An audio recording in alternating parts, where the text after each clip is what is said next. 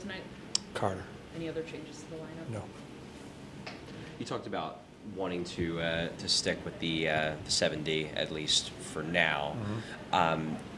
Is that something that you do think might be a regular thing, especially as you try to give Owen Tippett more and more responsibilities? For right now, yes. And it's not just Tip, but there's a couple other people that, you know, I talk about evaluating. I want to give everybody a chance to play as much as they can in these games to evaluate. So Tip's kind of running with it right now, and I don't think I can take it away from him. But there's a couple other people that maybe get them some extra ice time to give them a fair look. With regards to Tippett, there's a lot of talk rightfully about you guys needing high-end talent. You know, Travis Konechny, when he's at his best, can be that guy. Do you think that Tippett has a ceiling of being a top-tier player? Yeah, I don't know. I just like the progression that he's gone through. What he becomes, I'm not making any prediction. There's more there. I think more importantly, I think he thinks there's more there. The part of the game that I want to see, I'm going to really focus on with him this next month or so of our season, is the power part of it too. I want him to be. I want him bringing pucks to the net. I want him, as he's been doing, taking people on, trying to beat people one-on-one. I don't want to make a judgment of what he's going to be, so I want to see the power part of it. Is he going to be a guy that sits on the outside and relies on that shot, or is he going to bring another dimension to where he's going to be a handful bringing the puck to the net? So we'll see where it goes. You mentioned that he has been doing it. What more are you looking to see from him in terms of the power game? Just that. I want to. I think he's really good at changing the angle of his shot. He scored a couple of goals through people, one in Montreal. I think there was one about a week later where he shot it through to the defenseman. I want to see him stick his leg out occasionally and bring things to the paint. And I haven't seen a lot of that. I think he's had opportunities to do that. So I think that's the next progression. The biggest thing, I want to get out of his way. I'll bring up a couple of thoughts, but then I just want him to play. And I want him to kind of play with some other parts of his game and see where it goes. Is there any extent to which he could be an example for some of the other guys you're trying to get going, or is it more of an individual thing? No, I think we're looking for offense, right? And I think other guys can watch him play and find different things to do with it.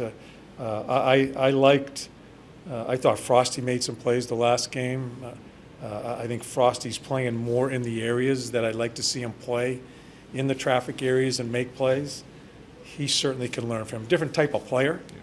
You know, I want Frosty more of a distributor too. But I think anybody that's bringing offense in a team that's starving for it, and players that think they can be offensive people, can watch and watch other guys. So I think it all helps that way. Going back to Tippett for a second, you've mentioned over the last couple of days that he's a quiet kid. He's got that personality, and that's something that when I've talked to people that he's grown up around the game with, they've said that he's a quiet kid. Sometimes he can lack for confidence, but as a coach, when you're dealing with a player who has that personality, what do you have to change or at least adjust to make sure you're developing someone like that the right way? Yeah. I think a big part of coaching is, and not just with Tip and a quiet guy, we can pound our chest and go after people because maybe at the end of the day you got it off your chest as a coach. I think you got to be really careful. It's really not about you. It's about trying to get the best and trying to get a player as well motivated as you can. And it's different types. It's different types of things you have to do. So. That's something I think it's very important for a coach. I remember early in my career, I didn't pay too much attention to that. And I think coaches, I think all of us have evolved, and personalities are different with players. And it's kind of a combination of doing it together. I think that's really important, especially dealing with a young team. So with Tip, I think Tip, I've gone both ways. I've gone a number of different ways with Tip, and he's responded. But other players, you may hurt him. I guess that's the way I'll answer the question. It's not about what I want to do. It's what I think is best for the team, or for that player, for the team. And that's where you've got to be really careful sometimes. And I've made mistakes all through my career that way, in just reacting and not understanding that I just hurt him, but I feel good. I got it off my chest. Biggest thing is the player. Did that answer? Yeah, okay. You mentioned that you just want to let him play. I know you've said that kind of about Travis connecting you to in the past and not like micromanaging too much. How do you balance that or navigate that, whether you're pulling back and not telling them too much? It depends. It depends on the situation. It depends on how the player is playing. It depends on what's going wrong with his game, and do I see, is he trying, we've told you we've got to go this way a little bit, whatever the situation may be, is he just staying down that road? I'm a guidance counselor, that's what I am. You need to try to guide him down the right road for success for him, so our team can be successful, no matter who the player is, a defensive player, offensive player, whatever it may be. That's something I look for, and if you feel the player isn't listening, then instead of getting out of the way, you might have to be in the way to make sure he understands. Once he understands, I think we overcoach. I think you need to leave it alone and let him experience it, and that's the decision I have to make. Did he understand what I said? And if you think he did, then leave him alone and let him figure it out. I think you learn more by making some mistakes and taking some thoughts and trying to correct it. But if you don't see him even thinking about trying to correct, that's when you have to step in. Going back to more of a higher level about the games, we talked on Sunday about how against Detroit they played much more of the defensive mentality that you want them to play given the limitations of the roster right now.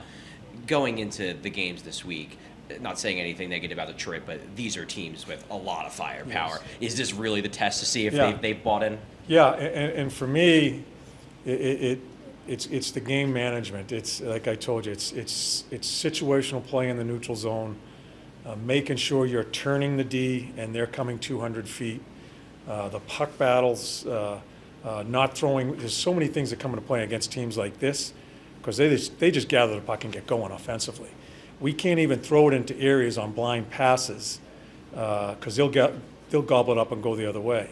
You know, we got a team here that's lost 5 or 6 in a row, gets spanked in Carolina. They're coming tonight. I think we have got to handle ourselves, and I think it's especially this week. Well, even when we got Vegas coming in after that, it's a really good area to teach how we want to play once we start becoming even a better team in managing games. We're going to really focus on managing how we play the games, managing your shift, the front end of your shift, the back end of your shift, playing tired. We've talked about as a coaching staff, we're going to really concentrate on that because losing TK it's a huge hole for us as far as all the things he did for this team.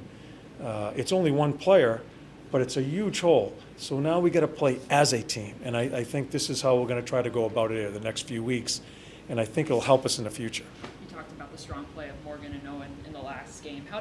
Watching the game back, how did Joel fit into that equation? Well, the biggest thing with Joel, he was noticeable, and I watched the tape, and I could see why he was noticeable. I think he had probably 4 or 5 chances. A couple they don't get to the net, has a breakaway. I thought made some plays. I'm hoping now that he ended up feeling it a little bit offensively, I'm anxious to see him here play tonight. Maybe he scores a goal. That's the next step for me for Joel, is he needs to have something happen for him to score a goal. And we can complain about his offensive play and then look at his last game. He ends up with chances. He's not going to be happy until he scores a goal. And you guys see it all the time. You score, even an empty netter. It just releases you. So I think that's the next step for Joel. Thank you.